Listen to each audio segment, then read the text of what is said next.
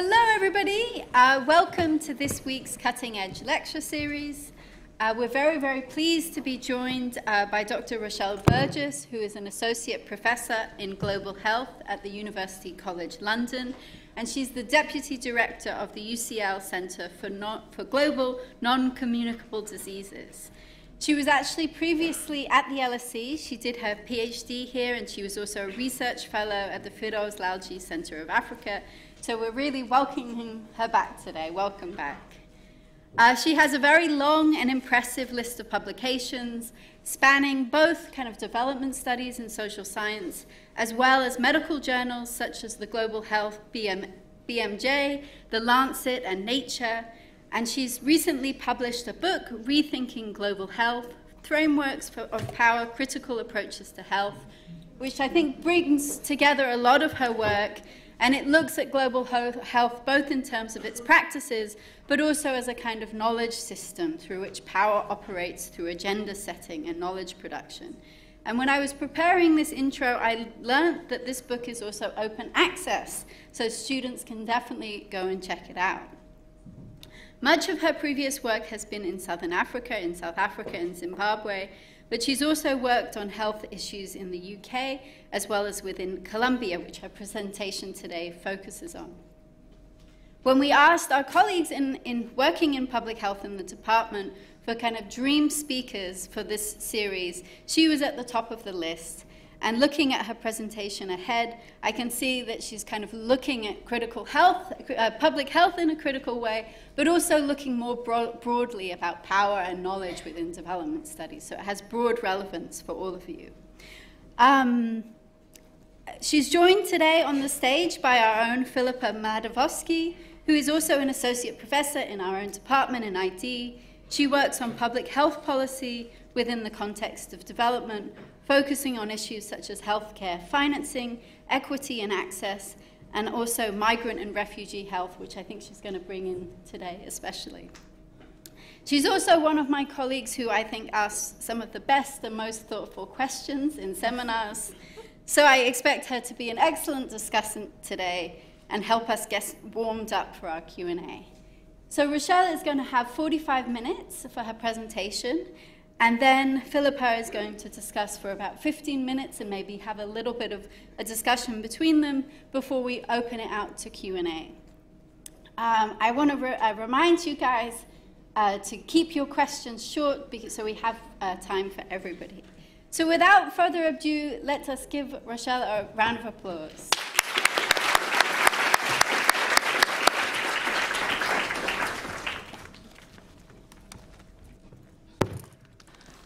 Thank you so much for that introduction. I always have these moments when, can you see me? I'm so short. I have this fear that, like, you can't see any of me. Is that somewhat better? Yes. Right, okay. I used to, like, stand on stuff sometimes when I talk, but we'll see. When I hear introductions of myself, I start to feel really tired, in the sense that, like, you know, there's a lot of labor that goes into those things, and sometimes you keep going and forget about, you know, all of that stuff. But anyway, thank you so much. It was such a warm welcome and really nice to come home, as it were. I think the last time I was in the old building, I was pregnant, and my son is 6 years old now, so it's any indication how long it's been. So I'm here today. I'm going to speak about my body of work, which takes a deep interest in staying with complexity, staying with the trouble, as many say, and trying to push boundaries on what we consider treatment within mental health landscapes. Many of the theoretical positions that I hold were developed here at the LSE. I studied community health psychology with Professor Kathy Campbell, who's now emeritus. I was taught by people like Sandra Jevcelovich, Tim Allen, Susan Rifkin, Sylvia Chant, Naila Kabir, Sumi Madaka, a lot of the people who I assume you read and who you're still taught by. So hopefully nothing that I say will sound too far out of the field. But it was in their work that I found respite and an opportunity to imagine and demand more of a growing field, which when I started my doctorate in sort of 2008, was only just launched, the Movement for Global Mental Health. And this movement has always had a deep interest in ethics and justice, from the perspective and orientation of service user rights and the jarring injustices that mark mental health service use globally, particularly for those who suffer from severe mental illness. And in the early years, a lot of their efforts were around championing access, closing the treatment gap, doing this through mobilization of evidence, really important evidence. But along the way, I started to feel a bit of a disconnect between the voice demands of people that I spoke to. I'm a qualitative social scientist, so I spend a lot of time doing participatory research, qualitative research, and very much sort of hearing a difference between the demands of the people I spoke to and the directions that policy takes. And so it's there that that sort of interest in power and voice and criticality resides. I'm not going to talk too much about global mental health as a field today, but I'm going to focus a bit on how my time there has led to me choosing to take quite seriously how we stay with people's voices, how we follow that to change what constitutes care, and really sort of trying to take seriously the statement of one woman who I met during my ethnography in rural KwaZulu-Natal, and during one of my life history interviews, she said to me, "You cannot be free if you don't have money. Money sets you free." Am I wrong? And I will never forget it, because I don't think she's wrong. And I think what follows is really about how we can stay with that. Let's see if I can advance these slides in any sort of way that alludes to competence. There you go. Okay, so where do I begin? Where do we begin? I want to talk about three things broadly today. So I'm going to talk about adversity as a context, quite briefly, and I want to follow some of the definitions that we use around adversity through to the narrative of how we think about responding to the mental health consequences of adversity. Then I want to speak about this notion of repair, which I've been sort of informed by the work of anthropological studies, range of anthropological studies and perspectives on repair and something similar called remedy, because they open up a space to sort of overcome some of the unintended consequences that can be associated with mainstream offerings of services, which at times feels as if it's turning away from the more complicated realities that people face instead of towards it. And then finally, I will spend most of my time today talking about community-led approaches, which are bound up in notions of community development, which I'm sure you know lots about, what they offer in terms of how we can consider new visions and new landscapes for mental health care and services and dialogues between communities and services. And I'll talk specifically about Colombia in that work, where I've been working for the past, some years. I'm not a math person, less than 10 years, more than 5, working with communities around sort of advancing different spaces for mental health support. So it will be no surprise to anyone here that mental health outcomes are directly related to the context of development. And so the figure on this slide is taken from a 2018 paper within the Lancet Commission on the paper is on social determinants and global mental health, but it's on sustainable development. This commission is on sustainable development and global mental health. And this work by Crickland, who's from Cape Town and is currently based at King's, does a lot of work at trying to unpack the relationships between poverty and other social factors and mental health outcomes. And what he's done here is I think, really important work in trying to sort of highlight the the stages and the processes through which mental health becomes connected to these big contextual, social, political ideas. So for example, if we look at the one here on environmental events, you can think of things like natural disasters, conflict, climate change, related migration, and the proximal factors of trauma and distress that then has knock-on consequences for the development of poor mental health outcomes.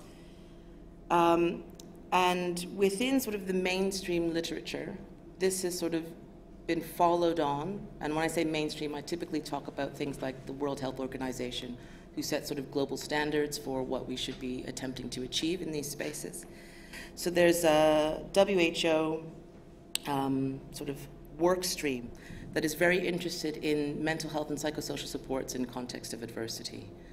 Adversity in this space is thought of in one of two ways. So first in a single event, so thinking about things like accidents or natural disasters, or also in context of chronic adversity, so thinking about things like poverty, endemic violence, long-term conflict or displacement. And recognizing that these things have acute, so immediate, but also long-wave, long-term consequences for mental health. But I think what's really important when sort of thinking about those definitions is that in reality, we often find that things are rarely acute or chronic.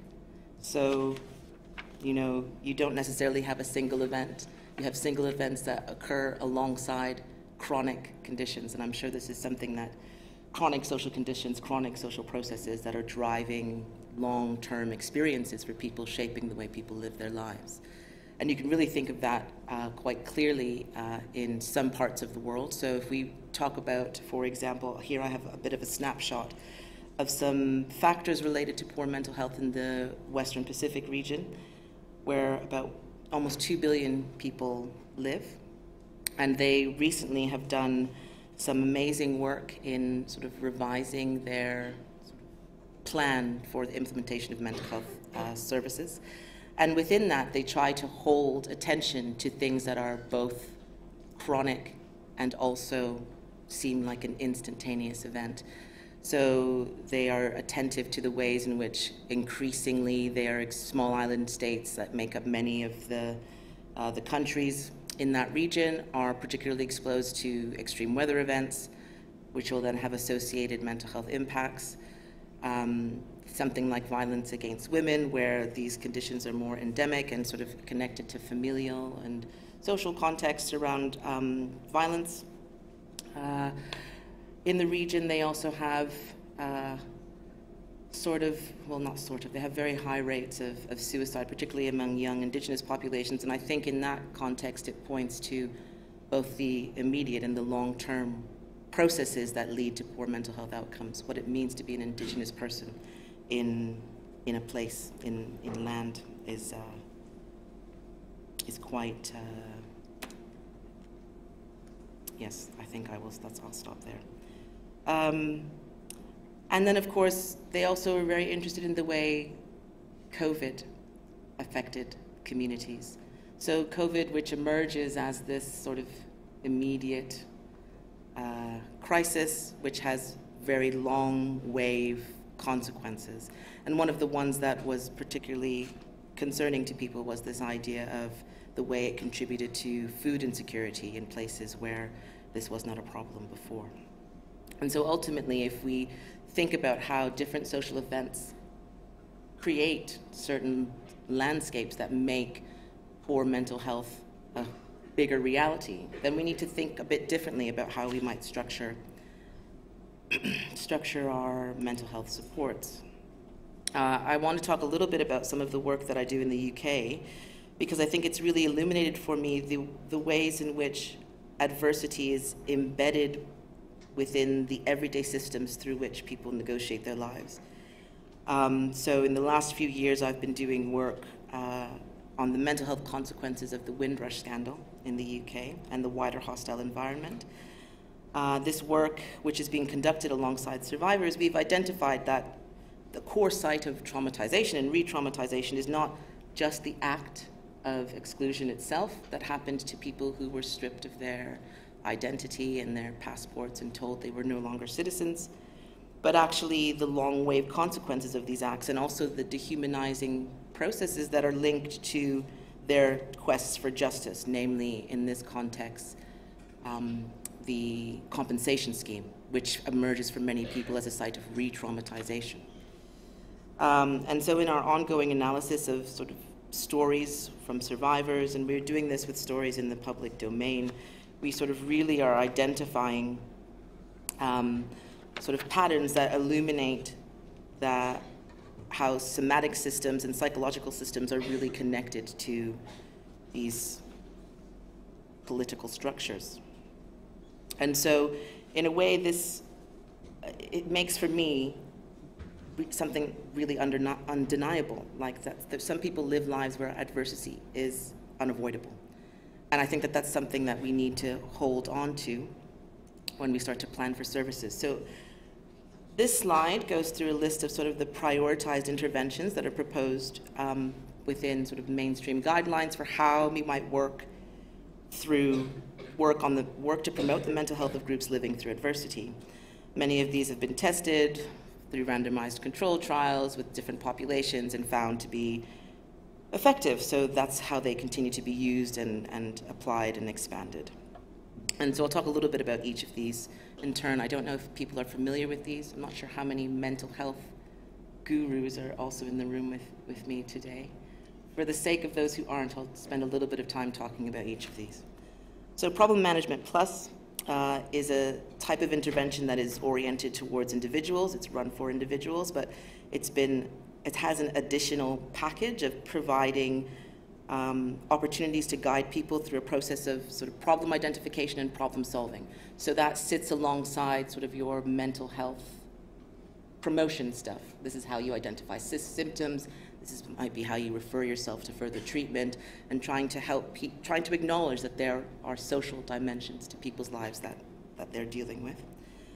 The Thinking Healthy program is rooted in principles of cognitive behavioral therapy. And so for those who aren't familiar, cognitive behavioral therapy, or CBT, is an intervention package where the foundational principles are connected to the need to replace and shift problematic patterns in thinking that might lead people to deepen and maintain their distress, and sort of replace them with new ways of looking at and approaching the world.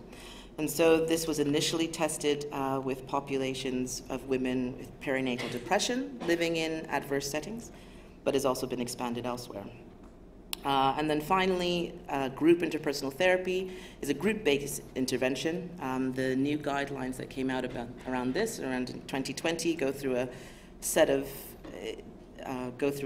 stages that sort of guide people through identifying not just the sort of wider social dimensions, but the interpersonal relationships in your life that are important to enabling good mental health. It also invites key people in your life into that process. And it's had a wide range of cultural adaptations because it's felt to be connected meaningfully to many different, for lack of a better word here, local ways of thinking about the world and thinking about what's important to your well-being. So for example, I know colleagues who have been working with this in Uganda in the context of HIV. And so what I want to say is that all of these are necessary. They become necessary in the landscape of global mental health around that point of equity, of access. One of the big reasons and strengths around these approaches is that they are delivered by lay people. And so the idea that community members can contribute to the delivery of supports. You don't need a lot of specialists because there are very few specialists available. However, I think somewhere along the way, we've confused the point of necessary and sufficient. So I think that while these are necessary, they are insufficient. And they become very clearly insufficient when you hold on to the reality of what adversity means. And so in his closing remarks, when he gave up the post in 2020, Special Rapporteur Denis Porras wrote about global mental health specifically, and his main concern was around this idea of a treatment gap, in the sense that there is a gap of sorts, but it's not necessarily around treatment. It's in the way that we think about what the problem is to be solved. So the movement is not focused on how poverty and social injustice produce mental distress. The focus has been on burden and cost of mental health disorders, which is not consistent with a human rights-based approach that has been shown to be methodologically flawed, and what they've done is shown to be methodologically flawed. And the focus remains on individual rather than systemic change as a mean of tackling the poverty and oppression of concern. And I think one of the things that has always been posed to me when I sort of bring this up is this question of, is that the job of a health practitioner? Where do they start and where do they end? Is that their responsibility? And I think one of the things I always think about is that if that is not within your responsibility, I'm sorry that that is so hard to read, but I will read to you. I'm very good at reading to people now because I read to my son all the time. There is this, if we do not sort of do that, if we become practitioners who sort of stick within the systems without questioning it, then there is an inherent violence in ignoring the way that people talk about themselves and their needs in their lives. And there's a lot to learn in the ways that Saidiya Hartman and other Black critical scholars talk about the ways in which we need to turn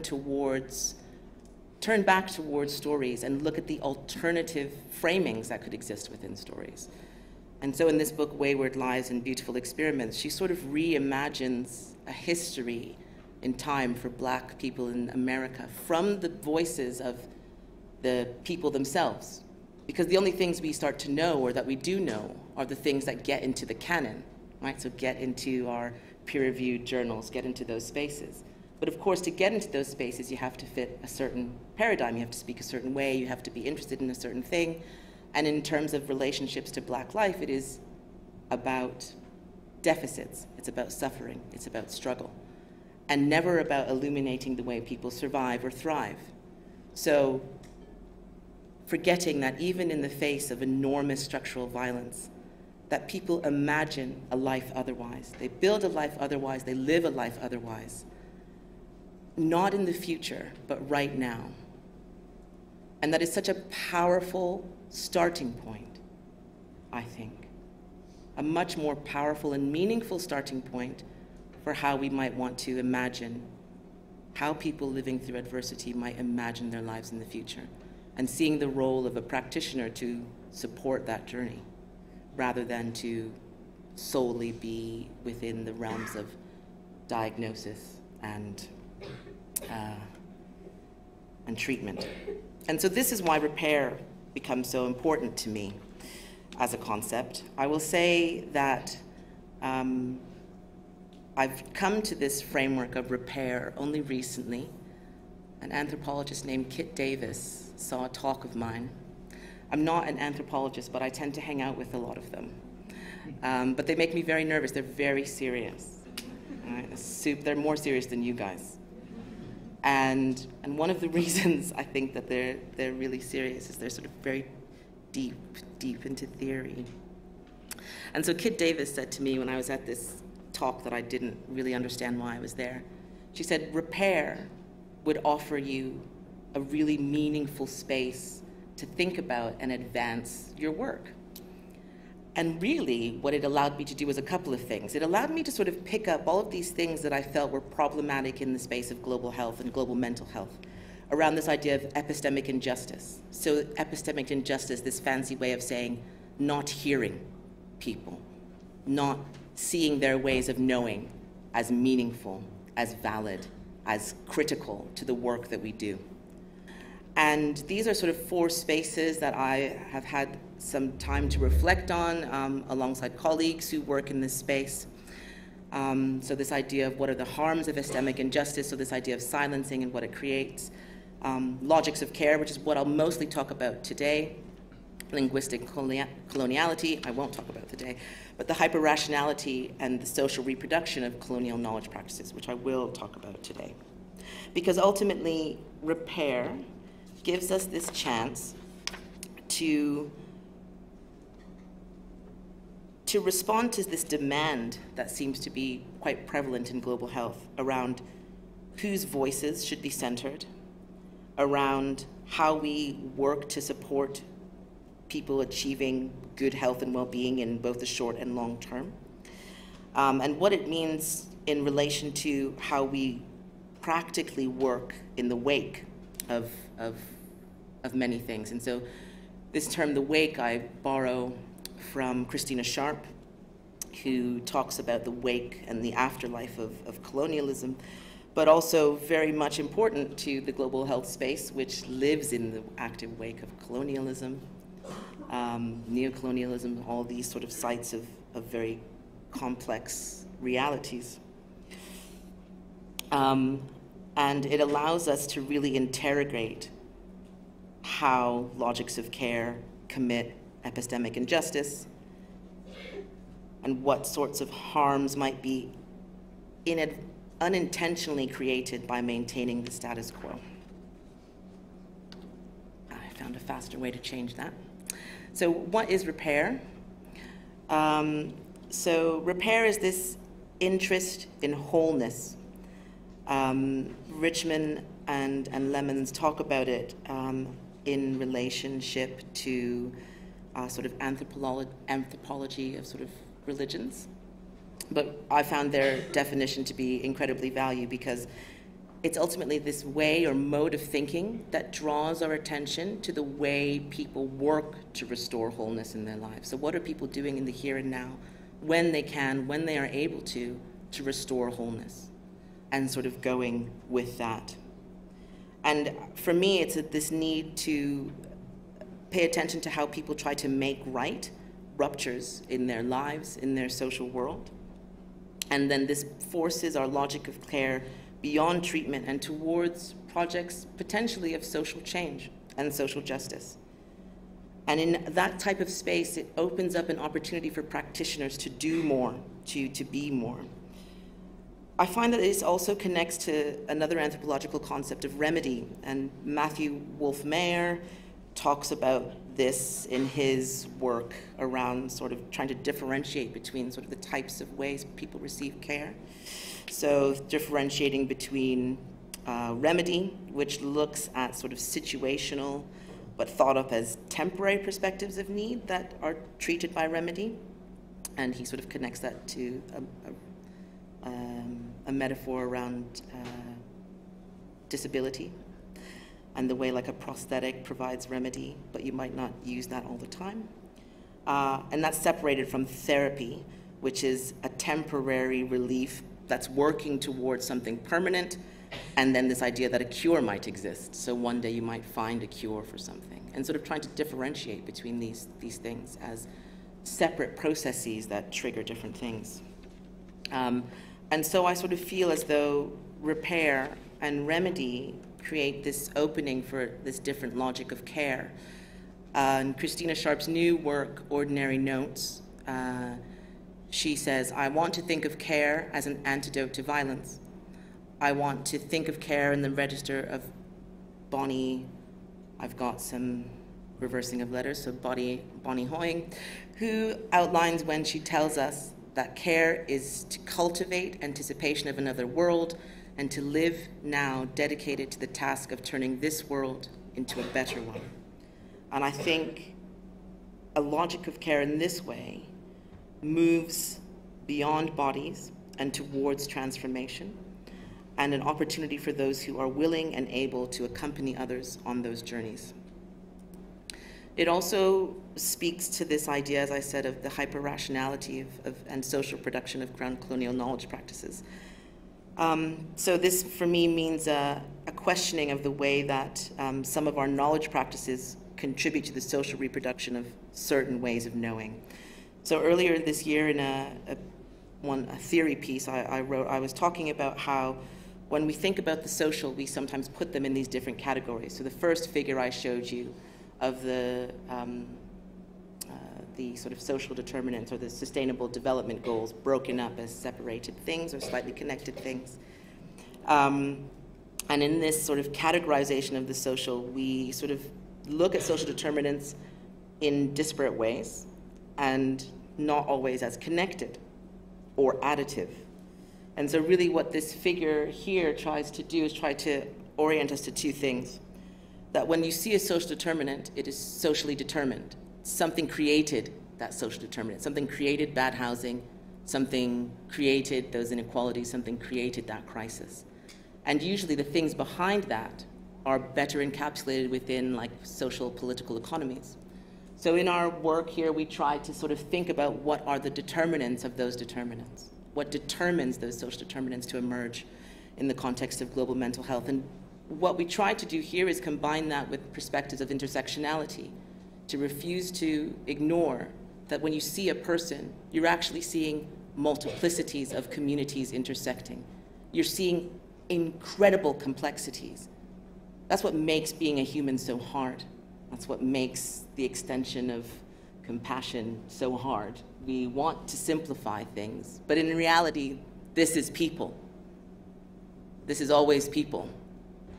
And so how do we create pathways, conceptualizations, this is how I trick myself into moving faster, that allow us to hold that complexity. So this is a framework that we've sort of come up with to suggest that, and sort of resist the way in which sort of traditional, mainstream, westernized approaches to thinking about the social don't limit our ways of thinking about solutions.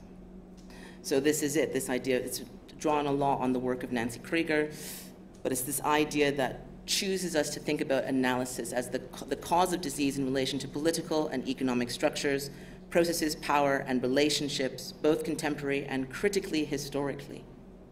We cannot leave, there is no past, it is always present.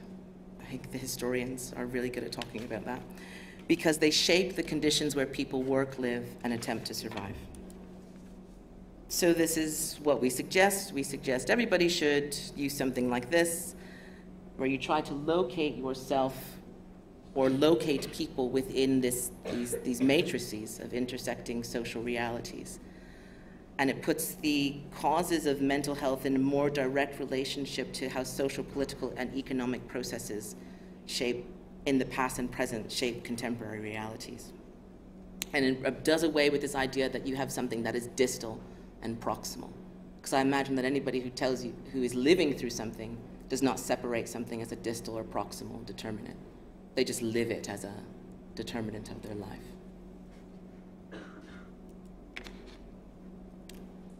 I'm going to skip that. Blah, blah, blah. Let's get to the case study, okay? Because I would like to hear you guys speak as well. So one of the, look, I fell in love with development here. I didn't know anything about development before I came to the LSE. It's a very nice place to be and think, and you're very, very lucky to be here and to have this opportunity. It will be this most stressful year of your life. But then you'll look back at it and think, oh my God, wasn't it amazing? That time we saw that really weird lady talk about stuff. Anyway. But one of the most important things I learned about community and development was that it emerges as this opportunity for transformation. So community, not as a static location, but as a process through which change can occur. It sort of, as a space in development studies, emerges as this opportunity to transition towards local ownership of development projects, to move away from sort of interventionalism and towards sort of community-led, person-centered, Amartya Sen type work. And the key issues in development text, I'm sure maybe you guys are still reading that one. Community development is often oriented around two principles, right? And so the first is this idea of development of and for a community, so from within or bottom up. And the second is sort of like how development occurs via community decision-making processes. But I think, and I don't really want to romanticize the idea of community. Community is incredibly complex. It is a site of constant negotiation and renegotiation because as a process, it is very much connected to how we see ourselves. So we are at stake in the making and unmaking of community. But in health landscapes, a lot of times we don't hold that complexity of community. We think of community as like a target population or target group. We might think of it as a marginalized population or a population that's linked to protected characteristics. And these columns on the other side, communities of practice and communities of shared experience, I think are where you start to see the more transformative notions of community. And so this is the premise on which we built our most recent project in Colombia. So this is a collaboration between two community organizations, Kambuvipak, which is a collaborative of former guerrilla members who have reincorporated into society and are actively rebuilding their community post-conflict. And also with Corpa Manigua, which is a local NGO that works around the rights and needs and well-being for women and communities in Florencia, which is a city center in Caquetá, where the department where we work. And largely they're working with people who were internally displaced by the conflict. Our academic partners are here. Some are here at the LSE, Sandra Cevcelovic at the Department for Psychological and Behavioral Sciences, as well as partners at Universidad de los Andes. And so a little bit of the context and who we're working with. So I've already mentioned that our key partners are community organizations, but we're working with communities who are now, Colombia is in a status of being post-accord. So there has been a peace treaty signed, and they're in the process of working out what it means to ratify that peace, to bring that peace to fruition.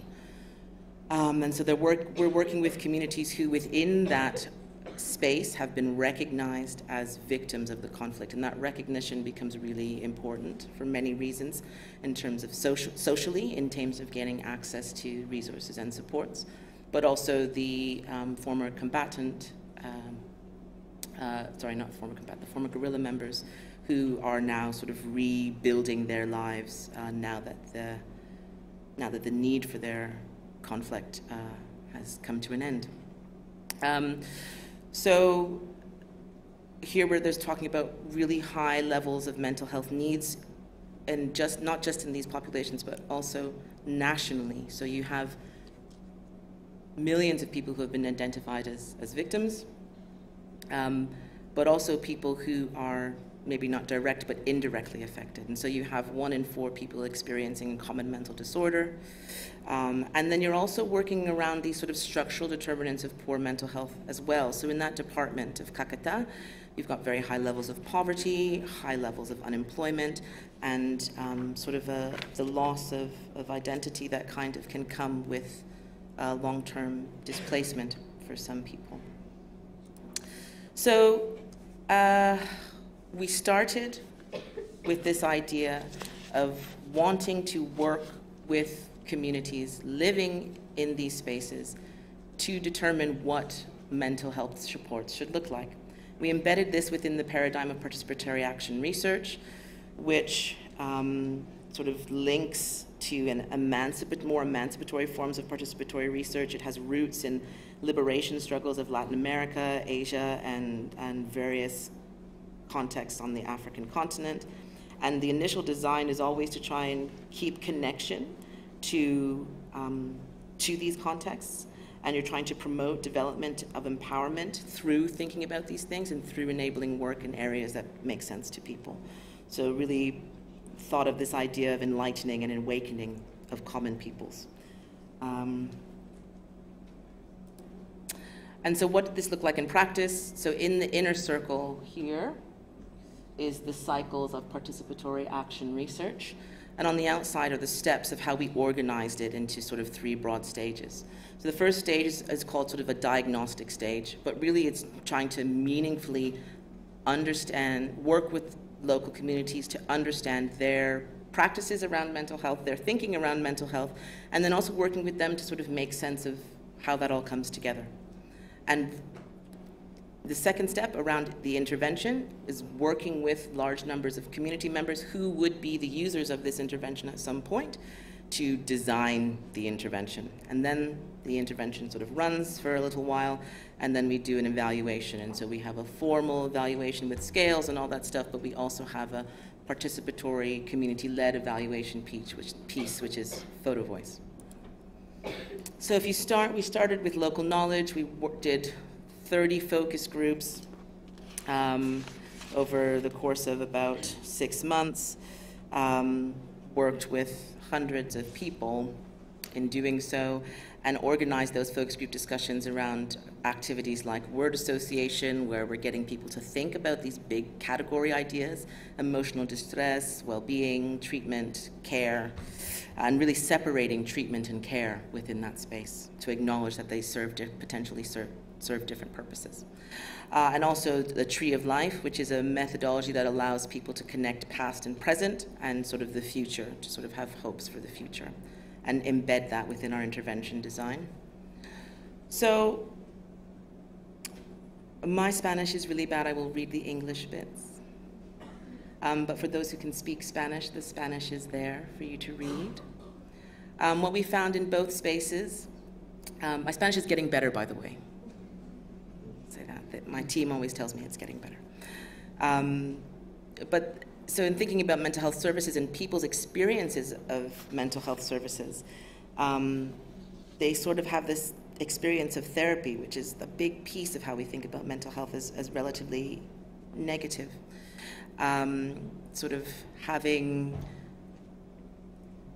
you know, this perspective of thinking that somebody might be able to help you, but then they just start giving you pills and you don't really understand why, you don't feel listened to, and this sort of tension around actually two sort of separate knowledge systems that are in that room that are trying to sort of negotiate some shared end, but really feeling like that's not what's happening. And that sort of can contribute to this wider distrust in the service. But what was really important in that sort of one geographical context, because you have different notions of community, you have different experiences or different definitions of what distrust or mistrust might look like. So it's very different in the urban site to the rural site. And some of the things in terms of the rural site connect to the way in which former FARC members talk about how the state uses or used ideas of mental health around sort of limiting their everyday experiences. So there's a bit of concern about what it might mean to be labeled with something and how those labels might be used against you in completely different ways. So this idea of like telling lies about our past. You say one thing and then they take that information and turn it into something else. And that's something different to how somebody in Florencia, which is our urban site, might be talking about access to hospitals and things like that. So their contact with services also looks really different. So what was really interesting is also that people had very clear accounts of how they exist outside of services, particularly in our rural communities, where there are no mental health services at all. Services move in and out, they sort of visit and leave. And so the way in which people sort of take care of themselves connects to a lot of notions of spirituality, faith, indigenous practices, indigenous healing, which becomes really, really important for them. And it's also connected to their sort of lives as guerrillas and the former guerrillas and what they're trying to hold on to from their past, the things that are meaningful for their identity, and so expressing and practicing those things become really important. And so it sort of became really clear when we were talking to communities about care that their care was oriented toward this idea of repair, this idea of making whole. And the way that that manifested is actually through multiple different types of practices at different levels. So you have caring for your physical environment or your territory, sort of thinking about community as place, which was really important for people from our rural communities. In the city centers, they thought of the state and NGO services as really bound up in being able to contribute to care, because particularly with NGOs, that's the site where a lot of needs are met. In terms of the relational context, lots of importance of sort of restoring bonds and maintaining bonds with family and friends. And individually, about the importance of strength. Mente ocupada is about sort of keeping the mind occupied, keeping focused. And in the urban spaces, they also talked a lot about how music was very therapeutic and having experiences with therapy. I'm not sure how I'm doing for time, so 5, perfect, thank you. So what I will do is skip to the bit about the intervention. So in terms of the intervention, we thought, how do we take what we have learned from people's narratives to make services different, to make services better? We thought about 4 things. We knew that we needed to really hold those local knowledges as being valid. We need to create spaces for them to be seen as valid. We wanted it to be led by communities, and so they can drive their own responses with the vision of who they are as their identities. And we wanted the content of the intervention to vary, because trying to deliver it in these different spaces, it had to achieve slightly different ends. So this was our theory of change, and really what I want to draw your attention to is that we worked with communities in a workshop with about 100 community members for a day, sort of doing participatory activities to map out these different pieces. So what is the most important part of context? What are the outcomes that you want? What do you want to see in your life? And then we sort of went away as our sort of research team to sort of build this bit in green, to think about what the intervention needed to be. So we decided to run participatory learning and action groups as an intervention, where the aim of those groups was to build connections between community members and formal structures, and to establish leaders in communities who felt like they were able to contribute to bettering mental health. And so this is the 4 stages of that intervention.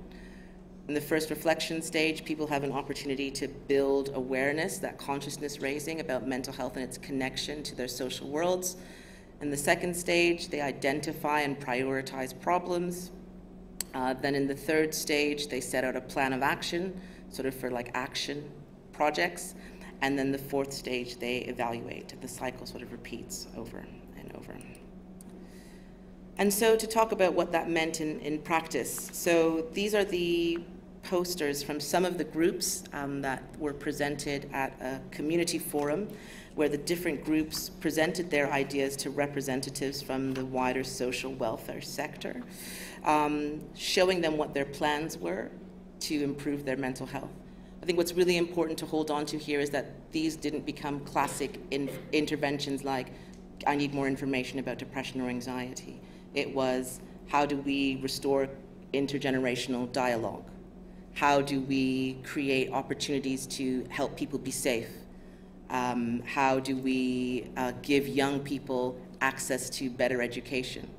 How do we create a holistic idea of community? This one here, Discussant para conviviar.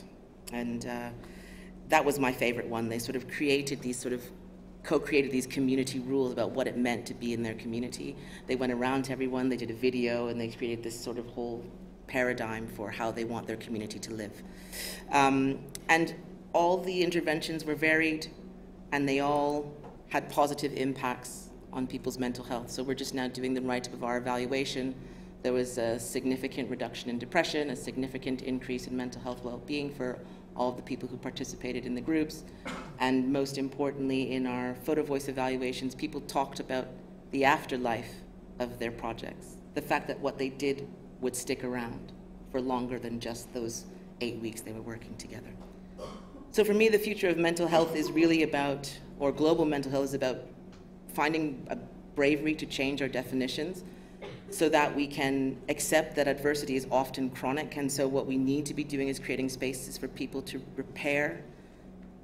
achieve repair when it is possible to do so. That mental health is about more than the prevention of illness, but actually about doing things that create good mental health in their lives. That an intervention that is owned by a community can also be the foundation for structural social change. And that we can be working in both the short and long term when we are working with community actors in this way. And then the last slide is, this idea of how do we do this? And I really think that community-led development as an orientation to how we engage with communities about their mental health sort of offers this really powerful approach to do that shift, to see that shift in real time. And so some people might talk about it as co-production or co-design, but I think if transformation is the ideal, then we're always trying to get towards this dream.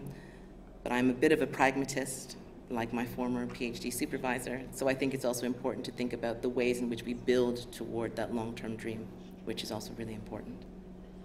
And I will stop there. Thank you for your attention. Thank you for not falling asleep.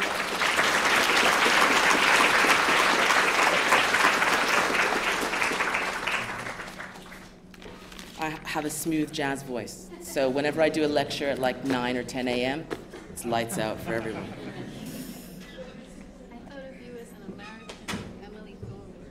That's nice. She's got that lovely voice. Okay, I'm sure you all have questions, but I'm kind of hoping you don't have questions because I have lots of questions to ask her. But I will give you guys priority. So please think of your questions. Again, I want to emphasize there's always a pattern that at the beginning I only see men asking questions, and by the end I see lots of women with questions. So be brave at the start so we can have a good balance. Philipa, would you like to offer your comments? Whichever you prefer, but we can turn, I think you turn this on. Or maybe they're already on. Yeah, okay, I'll stay here. That'll be more cozy. Okay. Okay, well, thank you, Rochelle, for such a talk which it was so rich, full of both theory and practice. It's so rare, actually, to have the opportunity to discuss with someone and to hear from somebody who is so kind of has one foot so firmly in the kind of academic world, but also the other foot so firmly in practice. And I think that really came across.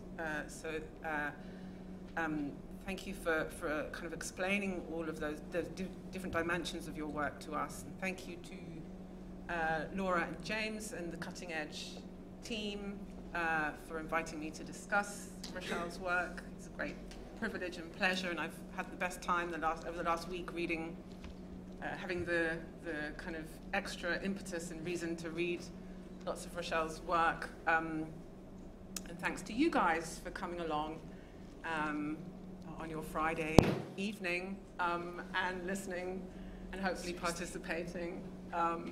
So yes, okay. So I think in her talk today, Rochelle didn't quite get into how much of a kind of rebel she is. She probably felt uncomfortable kind of positioning herself in that way. But, I really want to emphasize to you how the global mental health movement has been growing in strength in terms of its institutionalization in top journals like The Lancet, its funding. Obviously, there's still nowhere near enough money for mental health, but yet the global mental health movement has been quite successful in mobilizing some resources and raising issues of mental ill health in international development as an important area to focus on. And this kind of, it's not a juggernaut, it's nowhere near a juggernaut, but it's... Sometimes feels like that. It feels like that to Rochelle, okay. But Rochelle is one of the voices that is kind of daring to call out some of the really deep problems with this kind of relatively new set of institutions and ways of promoting, framing this issue in development, which is the problem of medicalization and individualization of mental ill health. But these are critiques which also can be made to so many other disease programs around the world, and indeed a big inspiration, I think, for Rochelle and also for myself in working in global health was a different critique of a different juggernaut, which was the HIV/AIDS programs back in the early 2000s, which Kathy Campbell here at the LSE wrote about in her book, which I think you said in one of your papers was the first book, global health book you ever read. Yeah. I think it was the second book I read after Barnett and Whiteside's book on HIV. Oh, yeah. So it was my second book that I read, and I think that deeply inspired both of us. And I would really encourage, even though it's about 20 years old now, but it's still absolutely saying what we need to hear in global health and in international development more broadly. So please do take a look at Kathy Campbell's Letting Them Die, Why HIV/AIDS Programs Fail. And in that, she makes a similar critique that these often well-meaning programs reproduce structural violence by medicalizing and individualizing the problems that people face in their everyday lives and trying to solve these problems with, I mean, you know, at that point, I think it was deeply problematic that medications weren't available. So this isn't an argument against medication in this case, but as you said, it's not enough.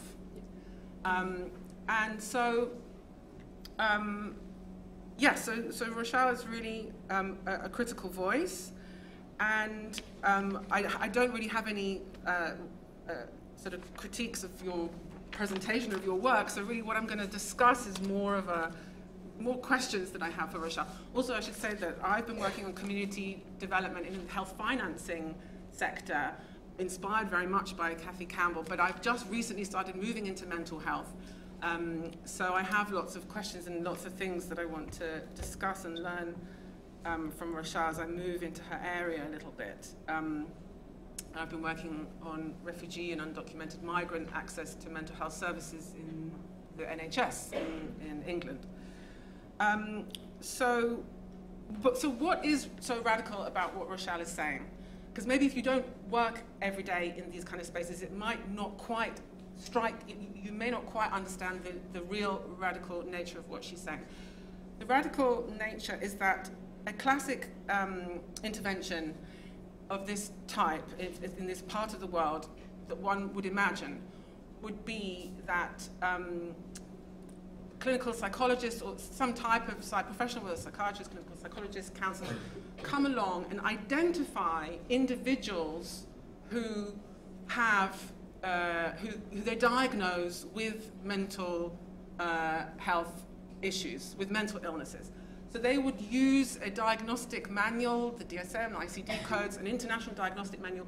They would identify individuals who they would then invite to treat with some form of therapy or medication. Rochelle does something completely different, which is she takes as her starting point the whole community. So she doesn't sort of cherry pick individuals who meet a certain threshold, but she says the site of mental ill health and mental well-being is the community, not an individual. Is that okay that I'm saying that? Yeah. And that in itself is already a very brave starting point, which departs from the mainstream.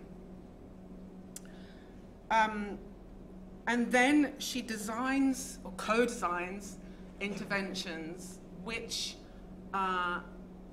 bring the entire community into a form of service delivery, so that people who may identify as somebody who has mental health problems or somebody who doesn't identify in that way are all part of the conversation and who are all part of trying to build more healthy communities, better well-being.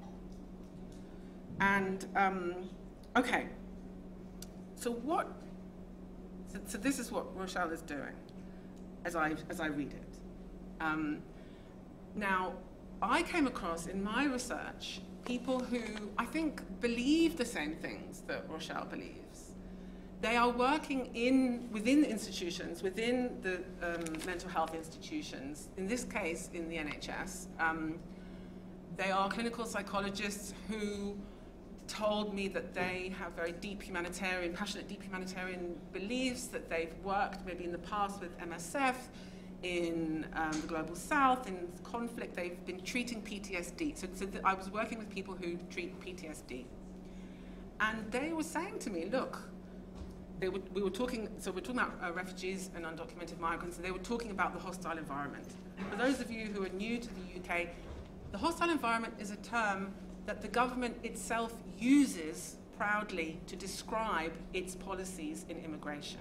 Okay, this term is not a critique that Rochelle or anyone is using. This is an intentional set of policies to make institutions and the immigration system as hostile as possible. Okay, the people who I was interviewing in my research were telling me this is the source of most of my traumatized patients' suffering. It is the structures, the institutions within which they must live their lives. But they did what Rochelle said. They kind of said, well, what are we supposed to do? I'm a trained clinical psychologist.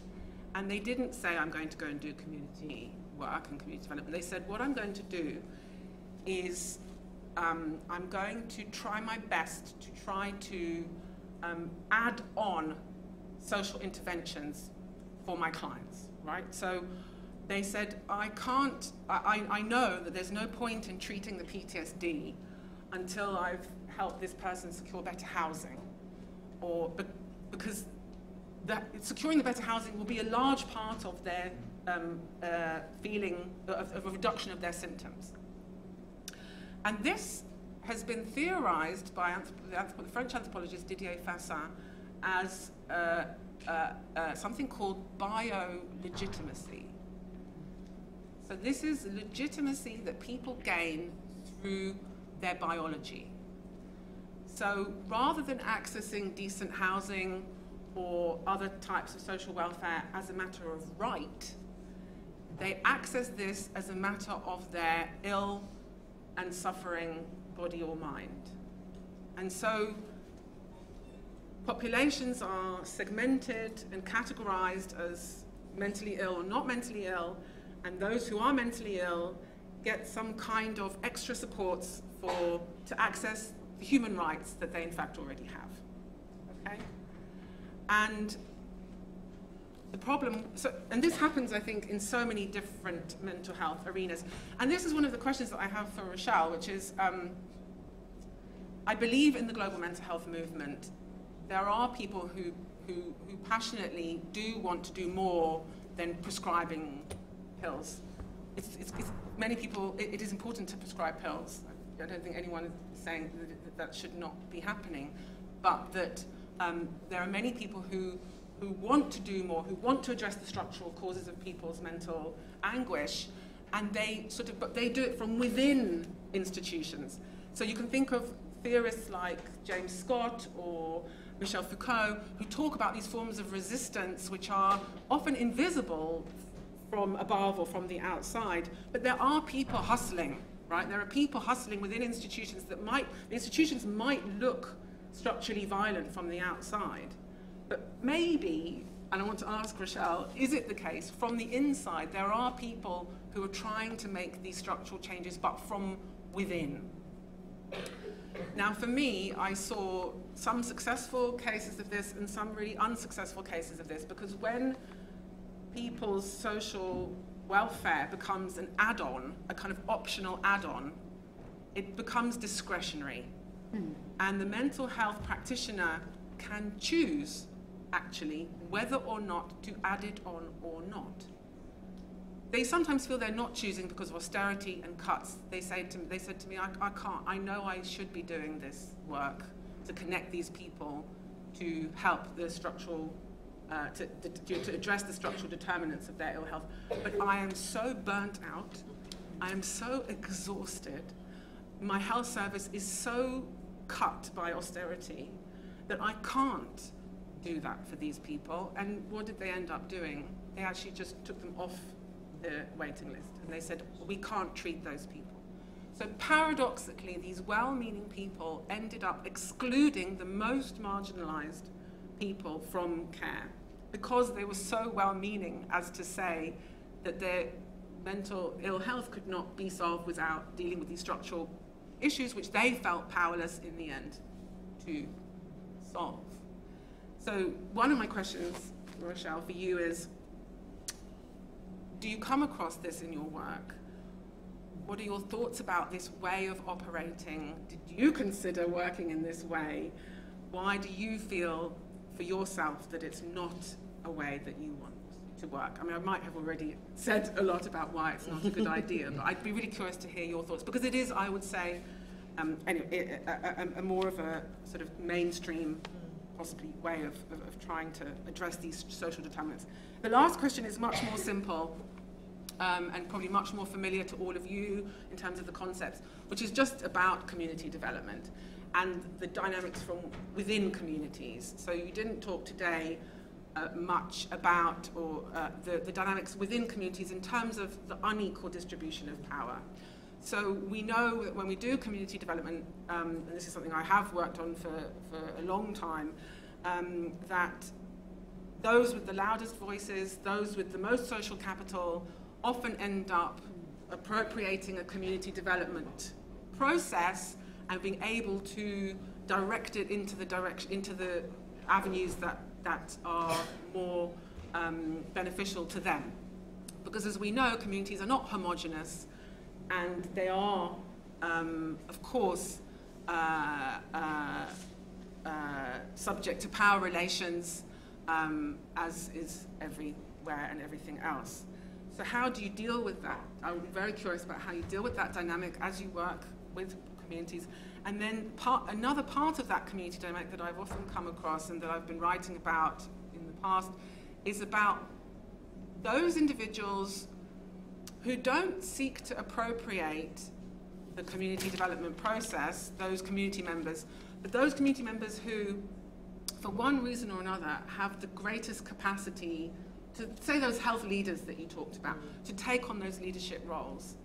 And those people are often also incredibly burnt out, because for some reason, the person who volunteers to run the mental health program or the community-based health insurance program programs that I was working on also happen to be the same people who run the irrigation system, who teach in the local school, who sit on all of the committees. Those are the people, those community leaders, and they are absolutely overburdened and overwhelmed. And when we leave these community projects in their, for them to lead, it jeopardizes the process because they are so absolutely overburdened. And which leads to the critique that for many of these issues, like financing healthcare, and I don't know so much about mental health, the state, we cannot, that we are asking too much of, the critique is that we're asking too much of communities, and that we need the government, states, to take that responsibility for these very complex and arduous development and social welfare tasks. So, with that, I've talked too long. I'm sorry, Laura. No. Those are my very complex questions that I have for you, Rochelle. Okay, I'm going to give you a few minutes, but I also want to make time for students as well. Can we take like 2 student questions? Yes. Just let's do that. Maybe if anyone has a question that's linked to anything like that. Okay, so we have one down here, the lady in the white cardigan, and a lady up here in a red jumper. Now I need to encourage men to raise their hands. And there's one. Okay, do you want to take 3 then? Yeah. Okay. Hi there. Is this on? Yes. You're close enough that I can hear you. Okay. So my name's Duffy. I actually have a background in global health, and I've done a lot of work on like distal and proximal mental health impacts on people who've endured sexual and gender-based violence. So my question is 2-part, and it's somewhat related to that. So, 1, how do you convince development practitioners and funders to focus on improving distal mental health outcomes and strengthening deficiencies within other social determinants of health, rather than simply focusing on solving what's on fire in this precise moment, while acknowledging that what we are doing right now is frequently not enough. And the second part is coming from someone who did work in community health and got very burnt out. How do you prevent burnout among mental health practitioners, or those of us who are inspiring mental health practitioners that want to work within the humanitarian field? Okay, fabulous. Hi, it was really great to have a female speaker today, so thank you. I'm Michaela, I'm from South Africa, so I just wanted to ask a bit about the work that you've done in South Africa, and specifically how you think community-led development works in a context after apartheid, with such bad inequality, high rates of gender-based violence, a lack of a functioning healthcare system, whether it's mental or physical, but also mental health as a kind of race and class issue, where it's often seen as a white or a upper class issue, as well as you mentioned kind of in a post-conflict society, in a context like South Africa, where we didn't really prosecute anyone for what they did during apartheid. And the last part of the question is just, you mentioned that your Spanish is getting better, so I was just wondering, how's your Zulu? Okay, and this gentleman here with the LSE. Hello. Hi, my name is Heiko. I just have a question in the context and the case study that you've presented, which I think that would be really helpful when I get back to the field one day. So I know that the issue of mental health is widespread. Going back to the case of Colombia, I wonder, as you emphasize a lot on community-based approaches, I wonder on what criteria did you use in selecting such community, and how our other neighboring communities are involved as an important starting point on where a geographical location we start on this matter, and specifically on the problem analysis. That's it. Thank you. Sorry, the problem analysis? Yeah, on why such community and not the neighboring communities, if possible. Thank you. Okay, let's start with these three, and Philipa's many questions. Sometimes I think I miss the LSE. And then I realize I really do. I want to talk about, I'm going to start. Oh, Yeah, I was wondering. Am I loud enough? Oh, but I also know I'm being recorded, so. Okay. Is that better? Yeah, that's much better. Yeah. Okay. Thanks, James. So I will start with Philipa's, because I think it leads into being able to answer, did you say Duffy? And Michaela's, some of Michaela's questions. So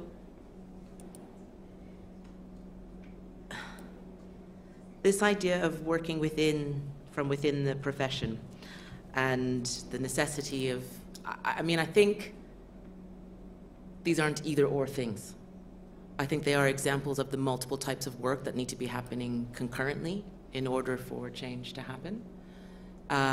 When I did my field work for my PhD, one of my papers for my PhD is actually on practitioner perspectives and practitioners who are saying how they subvert the system.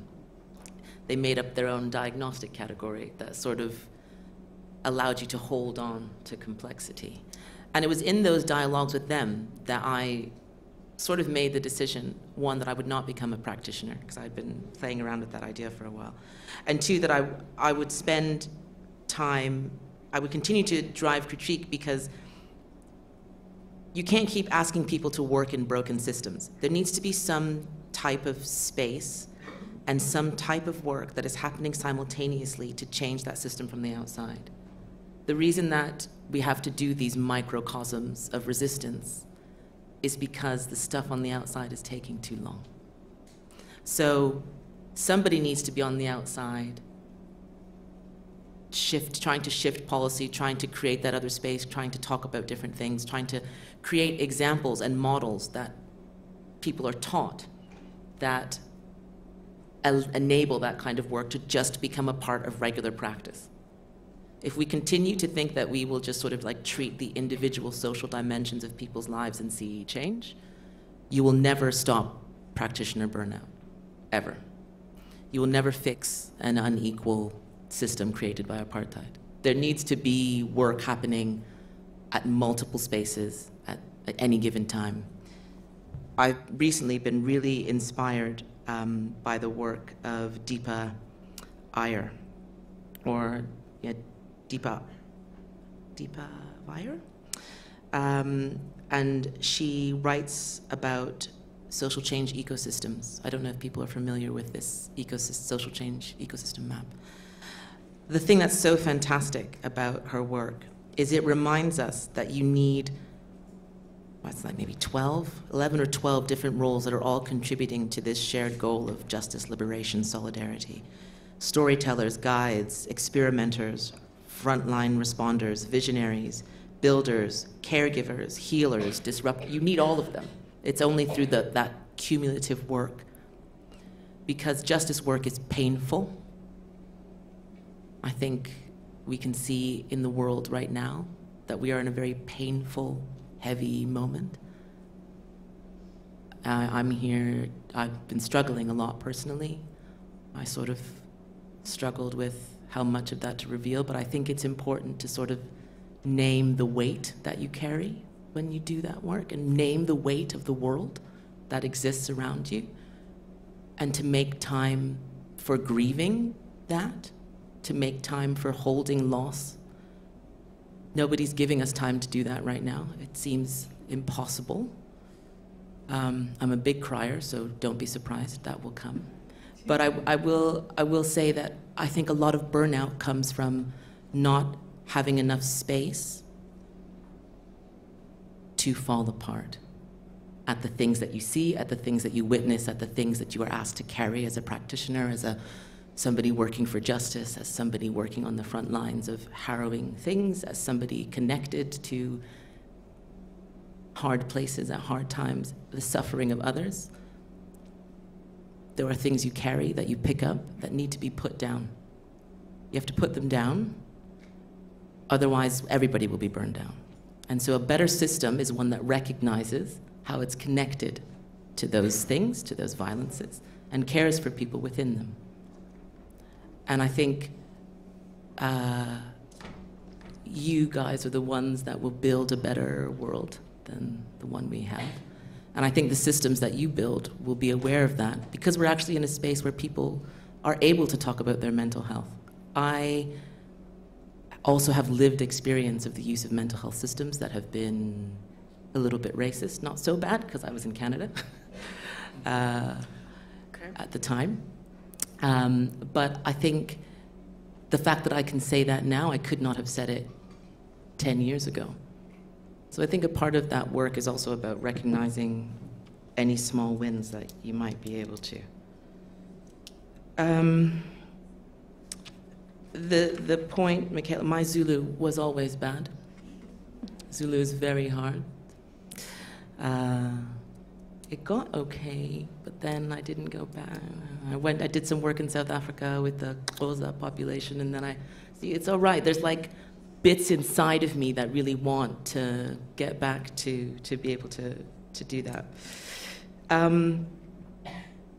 I think community-led work in South Africa it's a really interesting question. I was sat in the green room and I realized that I was sitting next to Nelson Mandela's photo, and my brain just sort of exploded a bit, as well as my heart. But Inge Peterson, who is a mentor of mine, who is connected to the global mental health movement, and is one of those people who resonates very deeply with a lot of the critiques and limitations that I've been talking about today. Her work has always been about trying to strengthen a system, trying to enable a system to appropriately hold community-led work. Because in an unequal space, in a historically unequal space, there needs to be also a ceding of power and also a resourcing of these organizations to enable us to get to a point of equity. And so then in order to do that, you sort of need to think about what types of resources the system needs to create a space where people are able to better mobilize and work in relation to it and with it. And so she has used the moment created by the movement for global mental health to do some really amazing systems work around the primary healthcare system, because South Africa also has spectacular policy landscapes. Like the mental health policy in South Africa is beautiful. The implementation of it has been difficult. And so a big part of trying to work around that implementation is about how we sometimes think about research, I think, as redistributive justice. I don't know how many people say that about research, but I sort of see it as this thing to say, here is all this money, here. I noticed all the new buildings. And how do we move that resource in order to do different things with it? And I think it is through the ways in which research can be mobilized to drive systems, strengthening systems work, and I don't really like the phrase capacity building, but I think it sort of will hold here. Is it Heiko? Heiko? Did I say that close to right? Okay. Your question connects to your second one, Philipa, around sort of like the reality of community dynamics, and how do you choose which community gets something and which community doesn't. So I'll talk about two things. In the Columbia case, we started with community organizations, and our community organizations told us where to work. I didn't go in and say, let's work here or not here. I didn't have that embedded knowledge of Kaketa because I hadn't worked in Kaketa before. But they did. They have been doing the work, and they knew exactly where this work needed to be done and would resonate. But also, this is part of a much longer body of work. I work a bit like an anthropologist. I go somewhere and I try to stay there until somebody tells me to leave. But it's the idea that that community is the first of many, and we continue the work, and we've built a model. So a big part of making sure that one community is one of many, is that a lot of the additional partners to our work are strategically chosen, like policymakers who would be interested in the intervention that communities designed. We also included an economic costing, something I never would have said before I came to the LSE. We did an economic costing of the value of the intervention, because we wanted to be able to say to people, this is how much it will cost. It's cheaper than doing this. And you can do it here, and we will help you do it here. And here is the package for you to do it here. And those were the kinds of things we thought about when we started.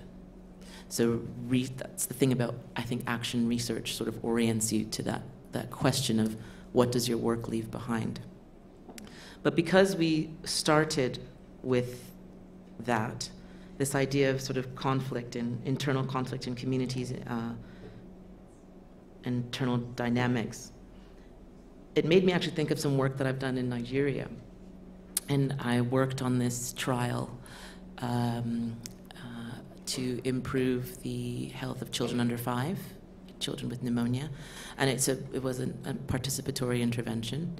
And when we did the scoping work for this study, we did this huge thing we did community conversations. So you know the method. So we did that in this big community of place with close to 300 people. And we talked about power then. So before we went to do this intervention, we had a fairly good idea of where the problems with power would be. And that's where we started. So I think how you get around that is you always assume, that there will be problems with power because you're dealing with people and people are imperfect. And so how do you anticipate that? And so in the intervention, we had a session that was on power dynamics in households, because the intervention stood no chance if you didn't have a space to talk about that before. And that's only possible because we started with those questions before we did before anything else. But typically when you do scoping work, it's very limited. You know, I had like 4 months and a huge team of amazing sort of young researchers in Jigawa.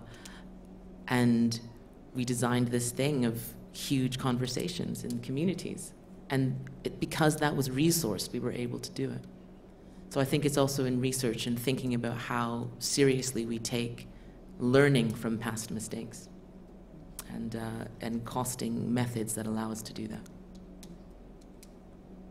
Yeah, building it in right from the start. Okay, we have a question upstairs here. And let's have the gentleman at the front.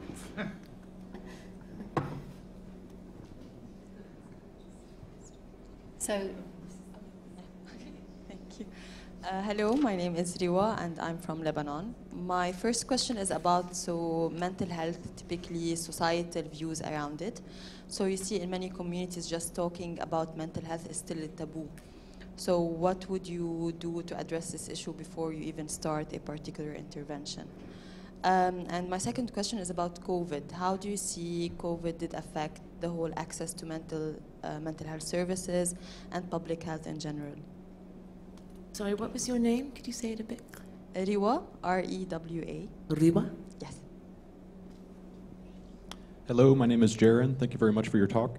I had a question relating to the limitations of the biomedical model, and I think throughout your talk you kind of refer to, you sort of reference capacity building, improving the functionalism of different communities as a social process through community, but could you also talk about the dream and care and the sort of pragmatic tensions that you encountered and why you think these are relevant to the... You want me to redo the end of the talk?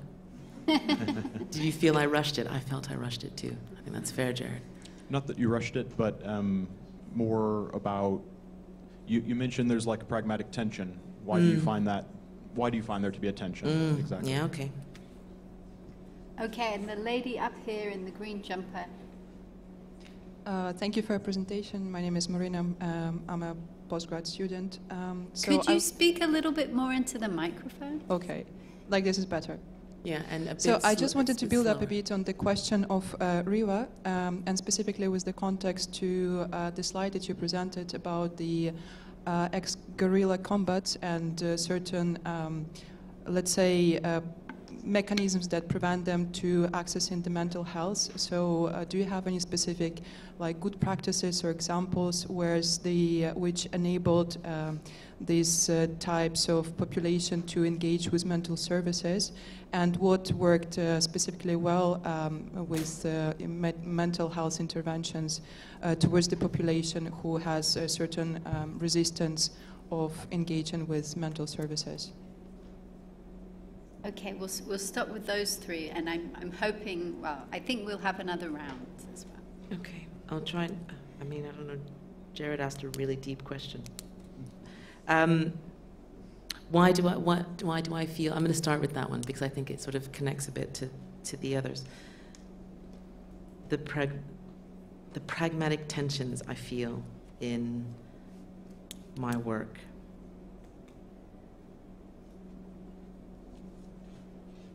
I think that comes, yeah, see, it's definitely going to take a long time. I put the book down. I think it comes from, so this idea of trying to hold complexity also comes from my own, as I said, experience as a service user of formal mainstream services. So I really love that Philipa called me a radical. I don't call myself a radical very much. But and I think one of the reasons that I don't feel as radical as some other voices in the critique spaces of global mental health, like Derek Summerfield, for example, is that even with the limitations of the biomedical model, when I see somebody find repair in its use, that has validity. That has importance, that has meaning, because that is how that person has been able to achieve repair in their lives. sometimes a diagnostic category does something amazing for a person. Something amazing, something powerful, something important. And if you really want to take equity seriously, equity is about enabling people to be able to have all of the options available to them. And I think it would be inappropriate to say, just because you've got a broken social world means you shouldn't also have the right to say, actually, I think psychotherapy is great. It's about how do you, as like you were saying about the client, or some of your sort of participants talking about their clients, how do you treat PSD if you don't have any stability in someone's life? Maybe you create stability in someone's life and see that as an important part of a process of enabling some sort of deeper therapeutic work. And there are modalities of therapy, things like systemic family therapy, which is, if I do go into therapeutic practice, it will probably be there, tries to hold sort of psychological well-being within the bounds of family dynamics, social dynamics, structural dynamics, tries to hold that complexity historically in people's lives, but also remain, like holding on to the fact that we do still have individual choice. And so I think the pragmatic tension comes from me around trying to say that things are both necessary and insufficient. And that's where the big tension comes from me, because my life would be much easier if I was either mainstream or a deep critic. But the fact that I try to sit across these spaces and force people to sit in that discomfort of being across those spaces is a tension, is hard. But I think that's why I find dealing with these notions of care and repair as such nice words that enable me to do that boundary crossing with people across disciplines, hopefully. I think that's what Kit was trying to say when she was like, if you're looking to convince people this idea of repair might really help you not have to have so many uncomfortable conversations with psychiatrists. It's only psychiatrists who yell at me when I go to talks. And then the nurses hug me. I always find that really interesting. But also, yes, there are amazing psychiatrists who, I mean, Derek Summerfield's a psychiatrist. Like, his critique is embedded in his practice of psychiatry. So I'm not batting up psychiatrists. So this idea around, it was Rewa's, and I'm sorry, this was a PhD student, I didn't catch your name, you said it's super fast. Postgraduate. Did you say Marina? Marina, okay. This idea of like mental health in society, how do you, when there's a lot of stigma around mental health, how do you do that work?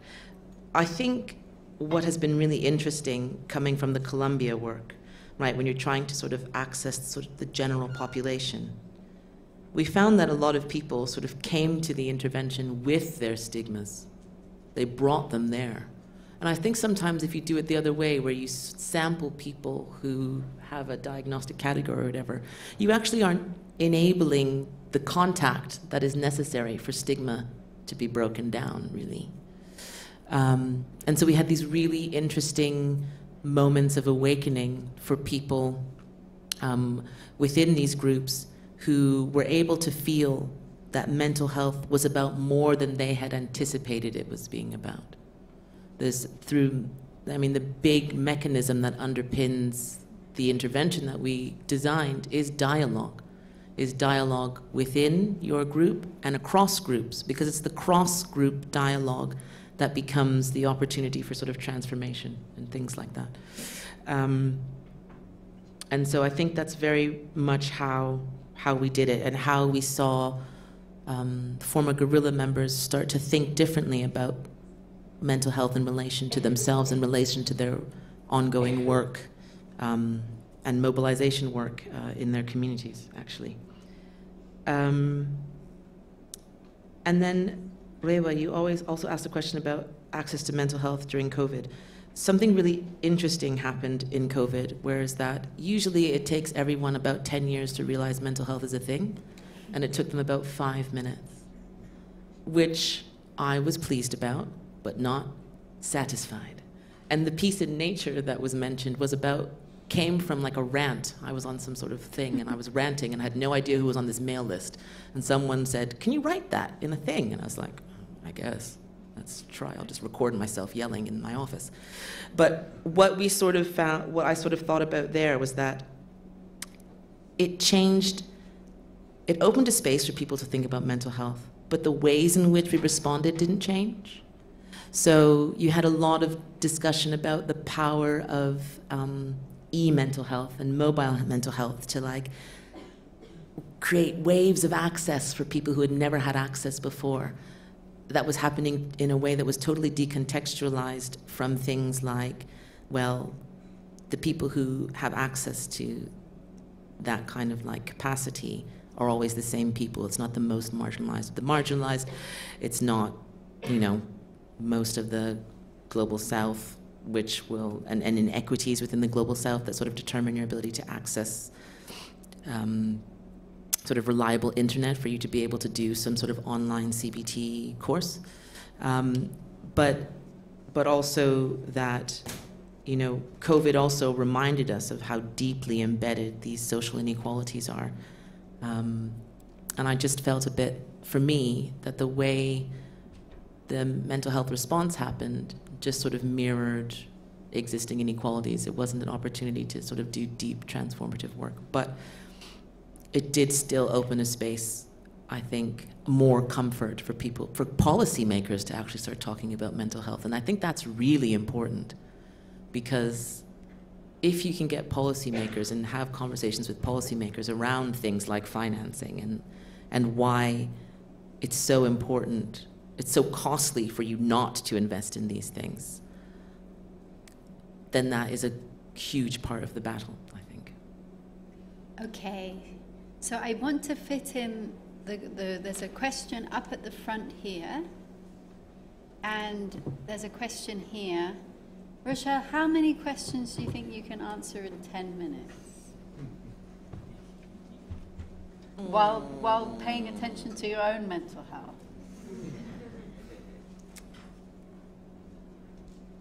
Bearing in mind, How many people who are about to ask questions are also staying for the drinks portion of this evening? That's a very good way of... Let's see how far we go. If you feel my answer was incomplete and you would like more, find me at the bar. Assuming there is a bar. I don't know what the...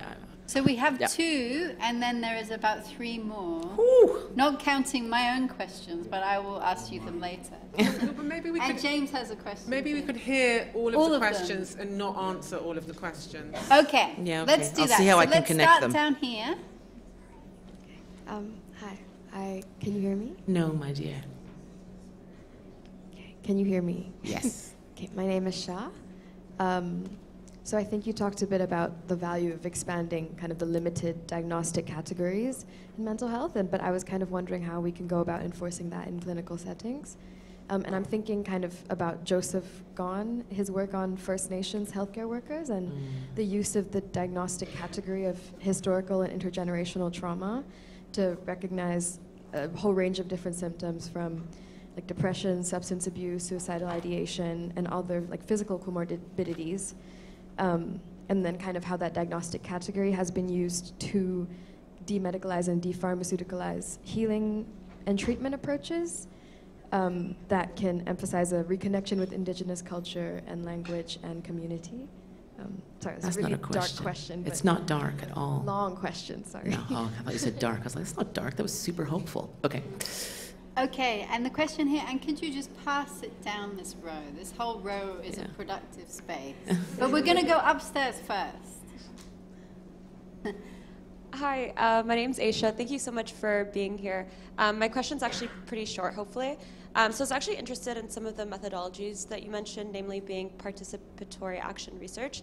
So I'm just wondering, did you experience any roadblocks or challenges through using PAR, maybe perhaps in a socially conservative context? And if so, how did you mitigate this? Fantastic. Hi, my name's Daisy, and I was just really curious about, especially as you were talking about Colombia and then South Africa. So, do you think that these kind of community participatory mental health programs are as transformational as ADR, so alternative dispute resolution, especially when we had like the Truth, Justice and Reconciliation Committee in South Africa. So do you think that it would harm the progress of like this community approach to mental health, or do you think it could benefit it, or do you think they should work together or separately, or especially in post-conflict societies? Okay. Oh, sorry. I'm just into the microphone. Sorry, guys. Hi, can you hear me? Yeah, a little bit. Hi, I'm Mathilde. I want to know how you're handling having these results that are very real, but mostly qualitative, and having the pressure from funders and government to be able to prove to them what's happening quantitatively. So I was working last year on a community-based mental health program in Scotland that had amazing qualitative results, practitioners, community, and individuals really, really excited. And the pilot was funded by the government, but to be able to have that quality, they had to cut down the number of people they were supporting. And so the conclusion from the government was, you're not meeting the targets. It's not meeting what we're expecting. And so we're not considering these results, and the program got shut down. And I was wondering, are you getting some freedom from being an academic and not having to report your results in the same way as getting this private government funding? Or is there, how are you handling supporting and creating these new projects? Okay, and this will be the final question. And speak with it like this. Okay. Hi, I'm Zara. I'm from the London School of Hygiene and Tropical Medicine. I'm just wondering, even within a community, obviously adversity leads to different manifestations of mental illness, and to what extent are community-led approaches indifferent to that heterogeneity in mental health conditions?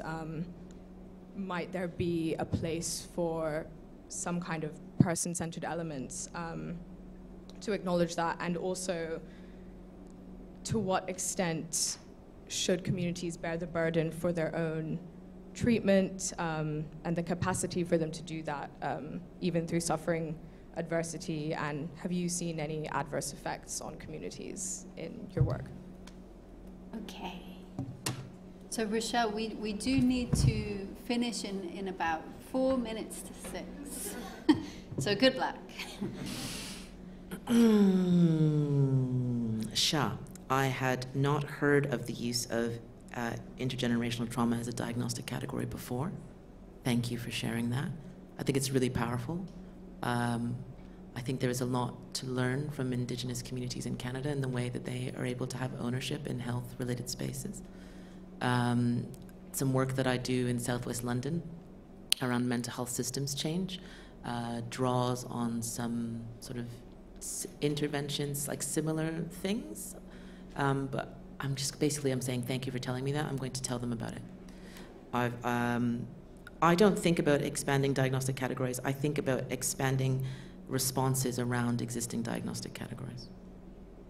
I think regardless of whatever category label they give you, there should be an opportunity for you to bring your full self to a space. So I'm not a diagnostic categories person, even though I recognize there's lots of interesting stuff going on there. Aisha asked me about methodologies, PAR. I'm going to connect this to Mathilde's question about funders. So one of the big roadblocks around doing PAR is how long it takes, like meaningfully to do PAR. It takes a really long time. Or any meaningful co-production work will take longer than the space of a regular grant. And I think that I do this work in parallel to other work that I do in other spaces where I sort of critique the way funding is allocated for certain types of projects. I think that work has to go together. In the meantime, while I'm waiting for that kind of change to happen, one of the things that I ultimately end up doing is a lot of like unpaid foundational work. So I work in places where I have known people for a very long time. I use my life resources to maintain those relationships, to support their independent projects of change. And when the opportunity emerges for us to transition funding from the academy to community spaces, we then are able to make use of that. And I think that sort of tension around how we talk about impact is part of a much broader problem with how we talk about impact and define impact. And maybe that will be the next thing I talk about when I come back in another 10 years' time or something. Was it Daisy? Yeah? Your question about ADR. I think that community participatory approaches sort of go in parallel with those things. I don't think they sort of necessarily potentially disrupt them. I think they potentially could be a mechanism through which people think through what restoration, retribution, reparation needs to look like, from like a bottom up. I think they're sort of in relation to each other. Interestingly, a very long time ago, I wrote a paper with a colleague of mine, Geneviève Manel, who does a lot of work in the violence against women space. And she was doing work in Rwanda.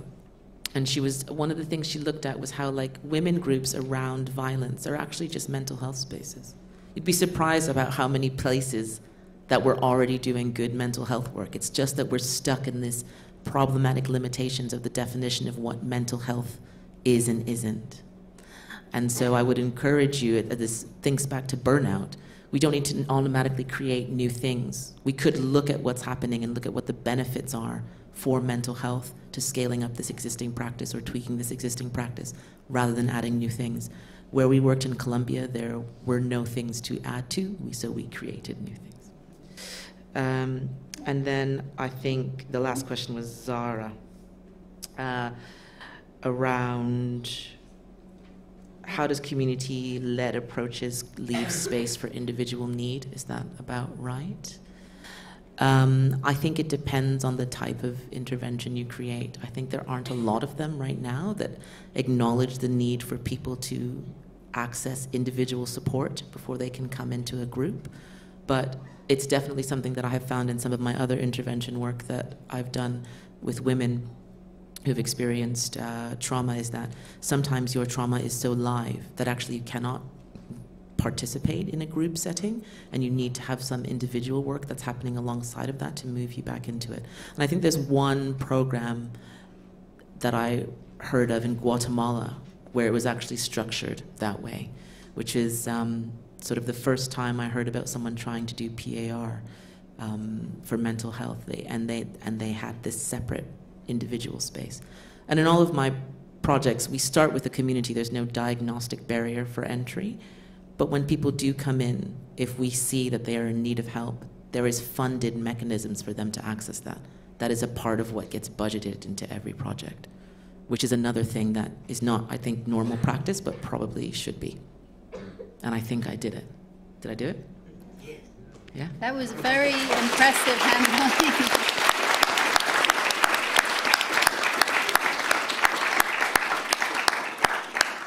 Well, thank you so much, Rochelle. I have to say, and I'm not just doing this to sweet talk you, this was one of my favorite cutting edge lectures that I've heard in the last few years. And I think it's helpful for thinking about how this moves across disciplines.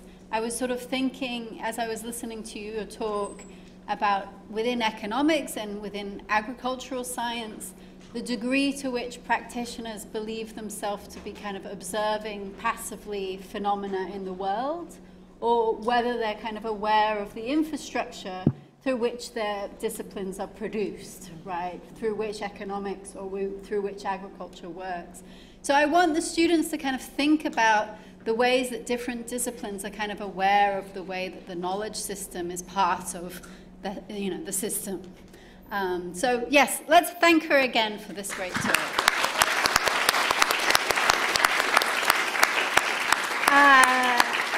I also want to draw your attention to next week's talk, which is the Russia-Ukraine war, Consequences for Global Security and Development. We have 3 speakers.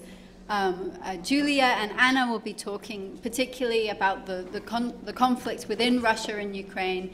David Luke is an economist who will be speaking particularly about the impacts on the global economy and particularly within African countries. And Mark Glowcoat is also sort of taking that global view of the impacts of this war on other countries and on the global context for development. So please join us for next week.